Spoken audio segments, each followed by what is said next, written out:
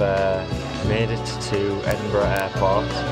It's 8:15 in the morning. We set off at 5 in the morning. I board in about an hour, and now we're just kind of getting something to eat.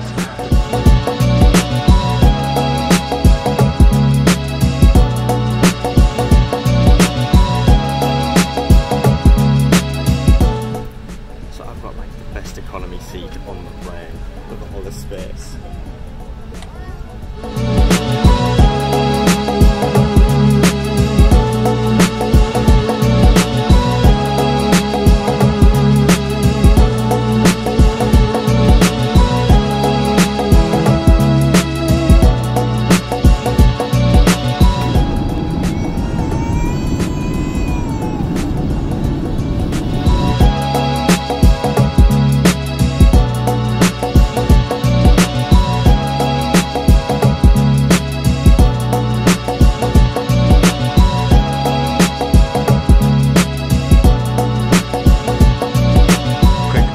My first day in Beijing and first day in China. So the flight was fine, flight was okay, but I knew there was supposed to be scammers here. The minute I stepped out of the airport, well literally the second, I took 2 steps and this guy was trying to get me into a taxi, and then within the minute there was about 10 police officers around me and this guy, because telling me not to go with him, and he had to go with the police because he was a black cab or something, and he's not allowed to do that. But I asked him how much it would cost, and he said 300 yuan, which is around, I don't know, £30 from the airport to the middle, to the city centre. And so, but they pointed me in the way of proper taxis.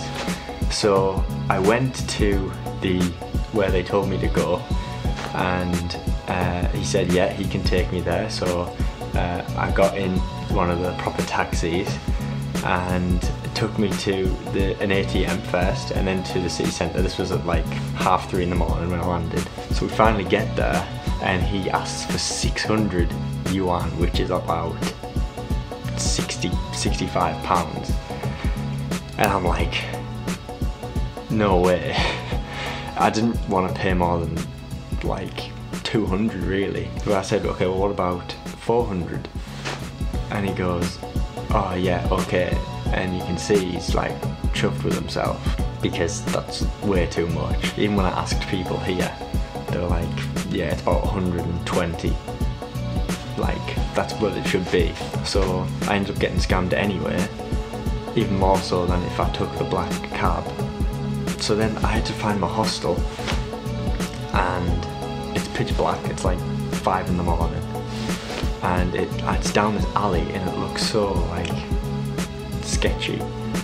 I go down and there's just all these security cleaners just like mopping up and like spitting everywhere, and it wasn't a good experience.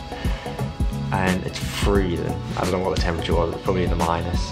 And I'm going up and down looking for this hostel and I can't find it for the life of me. And I'm messaging my family, asking them, because I've got a VPN which was supposed to allow me to use Google Maps and everything on Google, but that didn't work, so I couldn't even access maps or any kind of internet to let me know where I was going.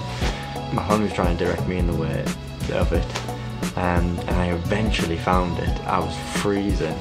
I got in at about, I don't even know, 6 AM maybe, and I wouldn't be allowed to have my room until 1 PM, which was just far too late. I was really tired after the flight. So after waiting until like 9, I decided I'm just gonna get a private room for one night just to sleep in. And then I did, and then the next day I woke up and the alley just looked really nice. It was scary at the night, but then the next day during daylight, you know, there's people walking up and down, all doing, you know, all sorts of people just walking up and down. The first 24 hours was really tough, but I made it.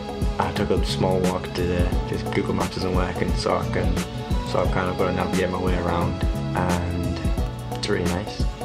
I'll show you a couple of videos So that was my first day in Beijing.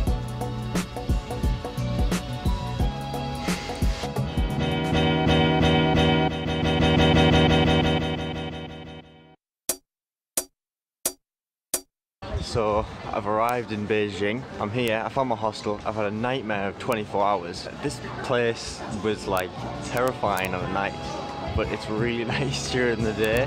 So I'm just going to find an ATM and then get something to eat, probably something quite easy, because yeah, I'm still feeling a bit rough. But yeah, no real internet access, so all this is going really late, but I'll still try and take some footage. The driving is terrible. There's people beeping all the time, people just driving wherever they want really. Little bikes and tuk-tuks just everywhere, even on the paths.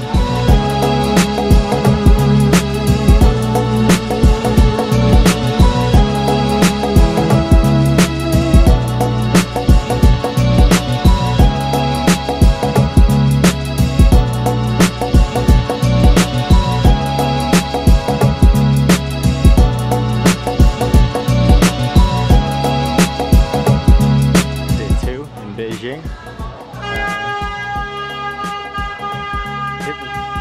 My word, didn't sleep that well. I think I've got a bit of jet lag, so I'm just going to try and somewhere quickly to get something to eat, and then I'm going to hit Tiananmen Square and the Forbidden City. I'm up nice and early, so I'm going to try and do quite a lot today and show you what I see. Okay, I don't really know what I ordered. It said something about fruit pancake, but this is what I got.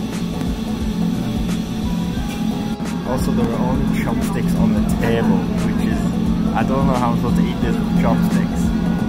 So, I don't know what that was, but it wasn't very nice. It said fruit, but there's no fruit in it. There was a sausage, it was like some kind of crisps. Yeah, it wasn't very good. That's where you would be, Dad. The China Railway Museum.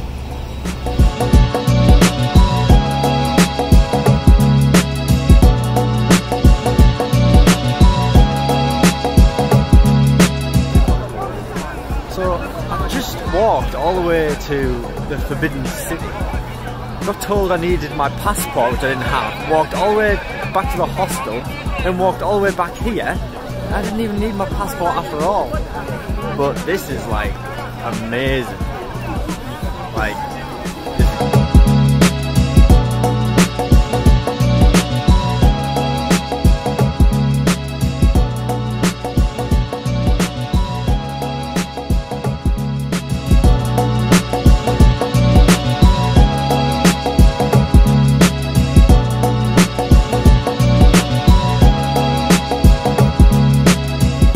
in case you're wondering how cold it is in China, this is completely frozen.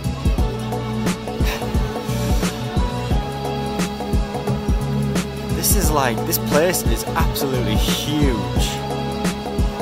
Like, this is just like the end, this is not even the entrance. This is the entrance of the entrance. I've got a little tour guide. What do you think? I think it could really come into fashion, to be honest. I think these are the new Beats. Pretty good.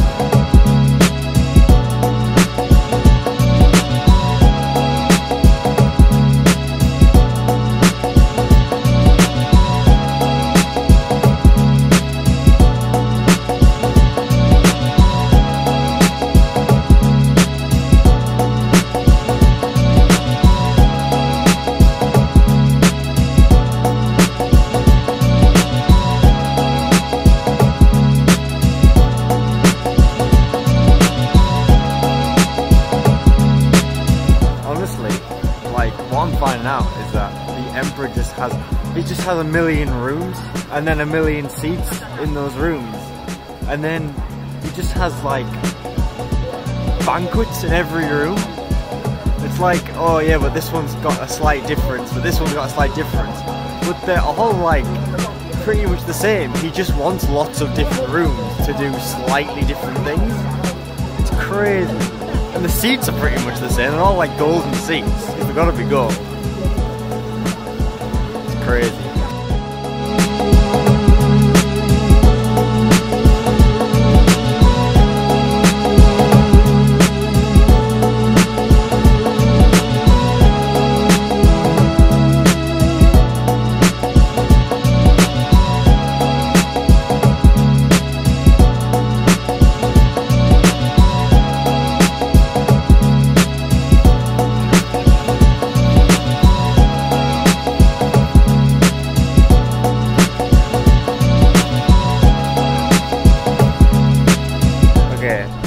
I just tried to get scammed, like worked.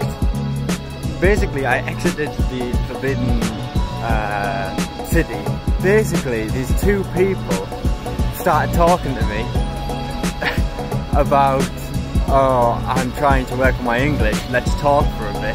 We left, they were like, oh, let's get something to drink. They took me to this very quiet place, and then I think they just wanted me to buy something from that place. I think they clearly worked for wherever that was, and the prices were, like, they weren't crazy, but they were too expensive for me. And oh my word, it's just so ridiculous. Here's more reasons why I think it was a scam. It was in a quiet place. They seemed to know exactly where they were going. And there was only like one table. It just didn't seem right. So, yeah.